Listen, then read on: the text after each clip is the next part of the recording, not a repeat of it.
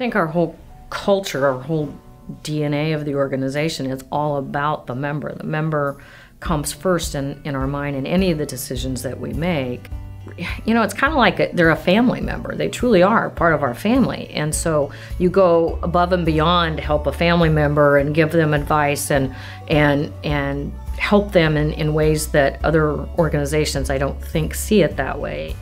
The involvement that we have in the community alone, as well as the rates that we can offer, the putting the money back into our company and our members is amazing. I think that's what sets us apart then from other institutions. One of the gentlemen that works for me had gone to a conference where they were talking about next best product and what that meant, and how do you determine what's that next thing that a member might want. A person at this conference was discussing how they would rank from the most profitable to the least profitable and figure out, okay, what's that next product at the top, and I'm immediately thinking, my CEO would come up out of her chair if that's how we did business here, because that bottom line isn't my bottom line.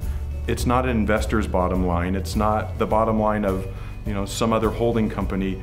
That bottom line also belongs to the members. So everything we're doing goes back to the member, and whether it's through that loan rate, whether it's through a greater deposit rate, whether it's through giving back to the community and sponsoring something in the community, it always comes back to that membership and going back to the member.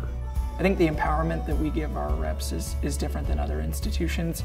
There are a lot of them are, as far as call centers go, it's answer the phone, figure out where they need to go, and transfer the call. That's not what we do. So the departments that we have basically empowered us with programs to be able to resolve those calls in one call with the member talking to one person. So it's kind of more of a personal feel to it. So you get to talk to Faith or Josh or Michael or, you know, whoever it might be. That's your person, and they're going to resolve all your issues for you. Having an impact on our members' lives is the whole foundation of what Oregon Community stands for.